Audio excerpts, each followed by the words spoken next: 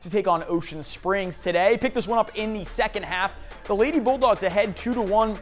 And absorbing the pressure from the Lady Greyhounds. Doing a nice job on the defensive side of the ball here. Following the clear, OS looking for the equalizer.